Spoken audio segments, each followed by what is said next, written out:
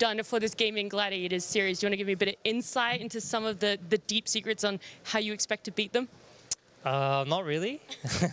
But no, I think we're going to try to play our game. We have a new roster, so we have changed our playstyle slightly from last year, and hopefully that'll be enough to pull through.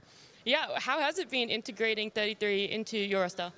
It's been good. I mean, he has a track record of beating Gladiators as well. I think when I talked to Gladiators last year, they said Tundra is one of their hardest opponents.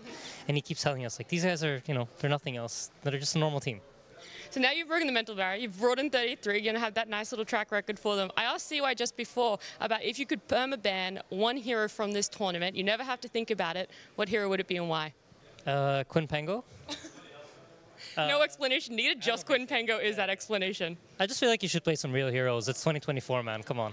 Yeah, it's a whole new year. It just makes sense, doesn't it? And also, who do you think is going to be the toughest opponent in the group? Is it going to be this 2-0 today? Probably Gaimin Gladiators, yeah. Yeah? No one else is sort of at that caliber in your eyes for this group? I just think there's a lot of history there, so that's why I think they're probably our toughest opponent. We'll see. New year, new teams, hard to know, but...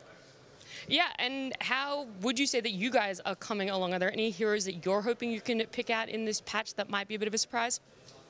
I think we've cooked up some kind of like not normal stuff in our practice matches, so hopefully we'll have the chance to show it off. Yeah, if we can count on anything with Liquid, it's definitely you guys are cooking up something in the kitchen. Thank you so much for joining me, Insania.